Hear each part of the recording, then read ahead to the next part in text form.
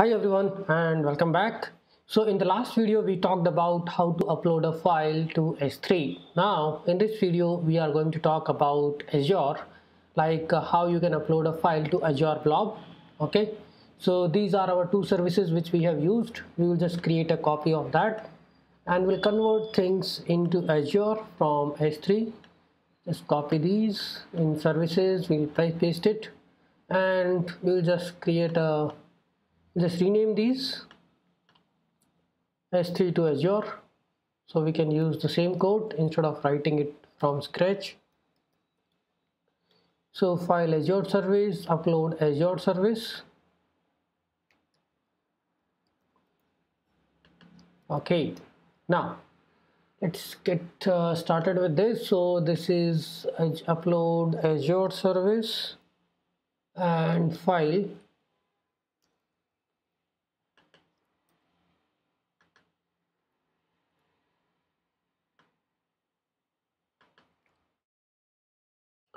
Okay, so when we talk about Azure, this is a little bit different than what we have for the S3. For the S3 we need access key and secret key and all these things.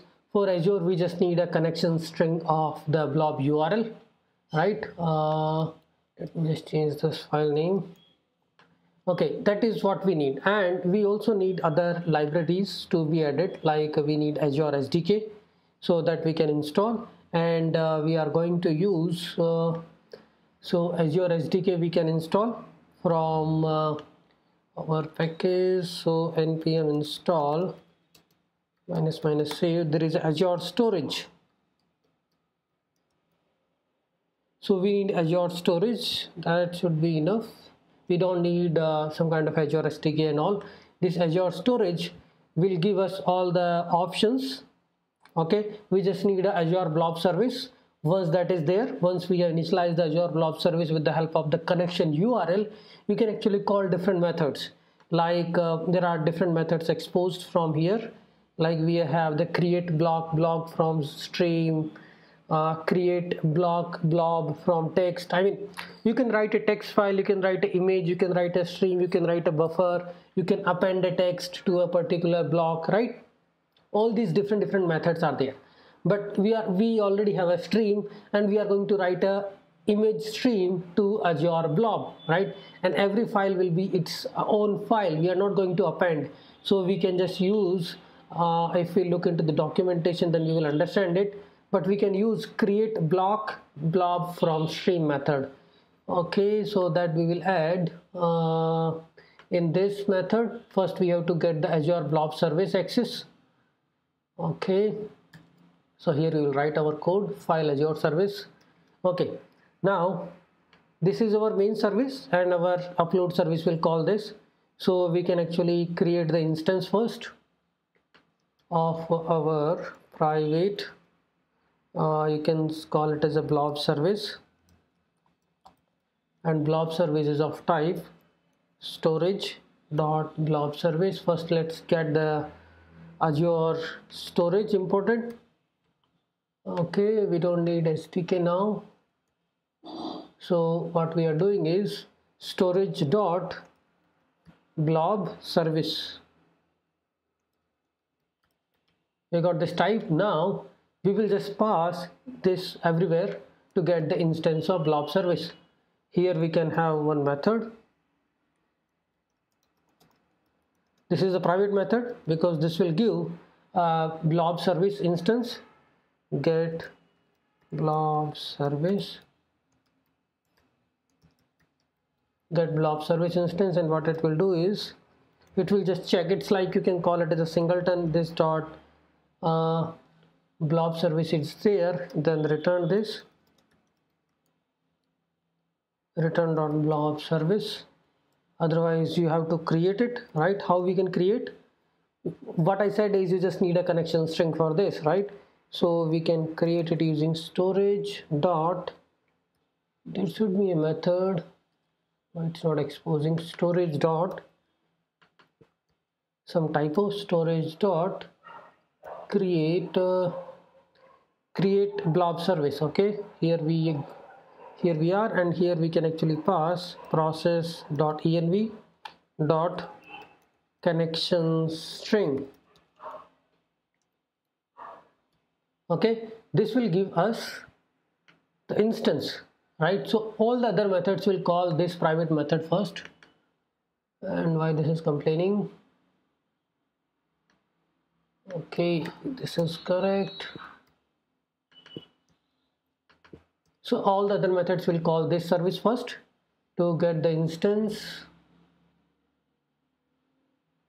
Okay, we can actually say this is being initialized later, so we can just put exclamation. And then here, now we can actually talk about the exact methods which are going to be exposed. Public async create blob from stream. Okay, this is the method which we are going to expose, and this indirectly will call this method to get the blob service first. And here we are going to take these many arguments: container name, blob name, stream, and buffer, because these all are required to upload a file onto Azure Blob. So we need to import the readable from platform tools. Okay, this is fine. Okay, now inside this what we are doing is, and what this method is going to return, we can also add a return. It's going to return the blob result, and it is going to return a promise.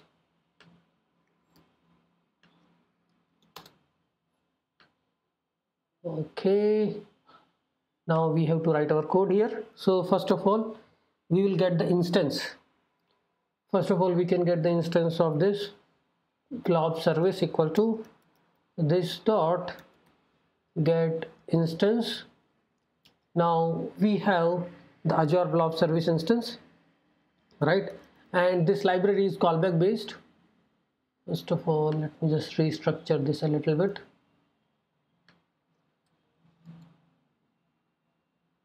Okay, so we got the blob service. Promise is missing, that is fine. We are going to return new promise, and promise takes two callback. It takes callback, resolve and reject. And here we will write our code and decide if we are going to resolve or if we are going to reject. Okay, here we will just say return this dot blob service we have now, and here we are going to call dot create. This is the important method because this is what Azure Blob service is providing from the documentation. Create blob from stream, this one, create blob from stream, and we are going to pass all the arguments. You can say the container name comma blob name comma stream comma, we also have a buffer, so we can actually get the byte length of buffer. That's it, buffer.byte length, and this is the buffer we have. So these are the arguments which are required. Okay, and this method, let me just put this method here.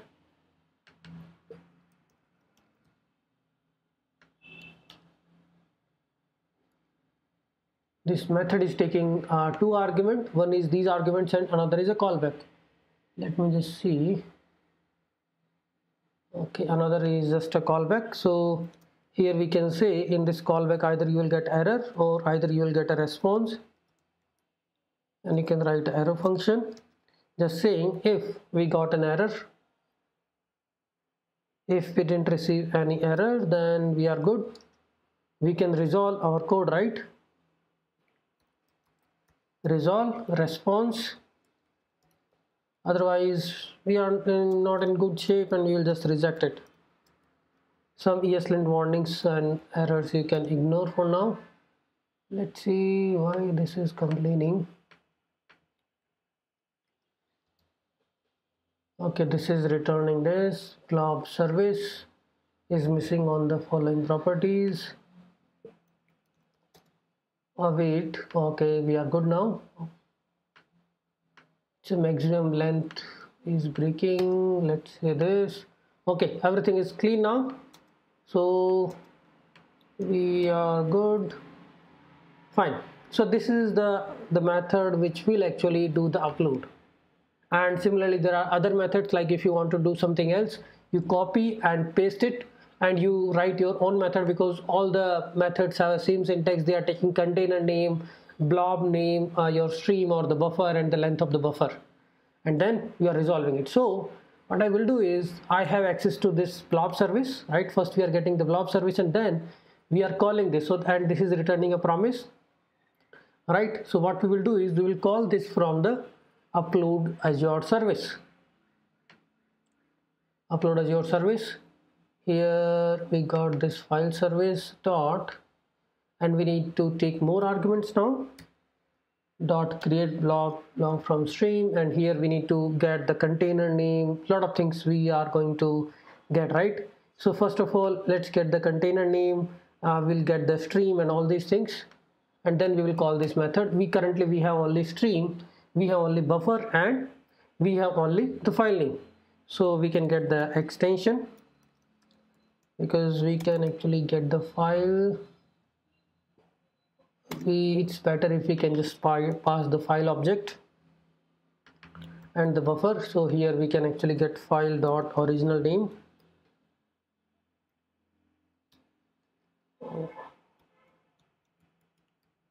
Original name, and we can actually split the original name and can get the extension. File dot original name dot split with dot, and you do the pop. So you will get the extension name. Pop will pop up the extension of that file, and here we'll create the blob name, which we are going with the name we are going to upload on Azure. So this dot get extension, and pass your extension and the file. It's just a method which we want to write to just give a file name, and we can write a simple extension name, extension get extension function. This is just a helper method, you can say. This dot get extension, which is you are passing the UUID. You have to call this.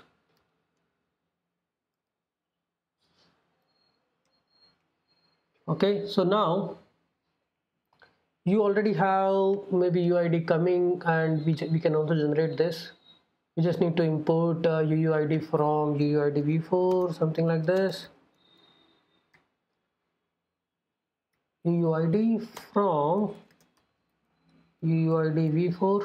We will fix this if it's not working. Okay, we got the UUID. Now create a blob from stream. What all things we have? We have the extension. We will also get the container name from maybe process.env.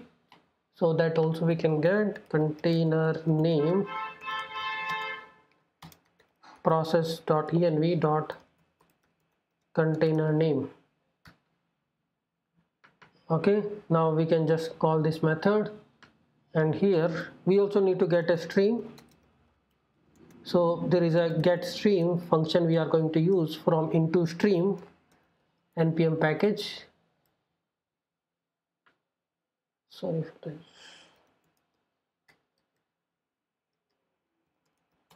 Const stream equal to, we can call it as a get stream method, and get the buffer.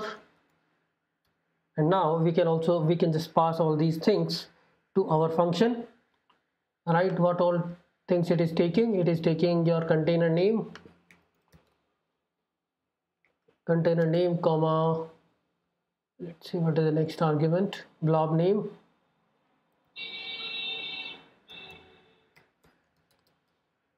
comma stream, and comma buffer.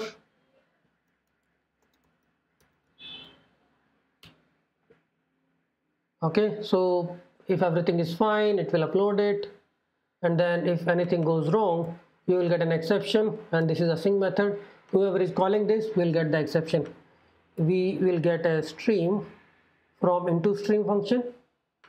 What you need is, you just need to call that service from file service by passing the container name, blob name, stream, and the buffer. Okay, important thing is the blob name is just a string which can be anything. Okay, your file name plus UUID as an extension plus .jpg, .txt, .csv. container name, you already have it in your process.env, and now buffer and stream you can get from the buffer, and buffer you are already getting from the uploaded file.buffer, and stream we are calling get stream function. Okay, these are the important things, because for the Azure upload, a stream, buffer, a lot of things is in the argument, can confuse you.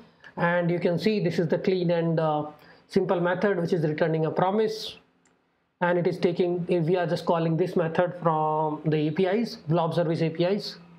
Okay, thanks everyone. So this is all about S3 upload and Azure upload.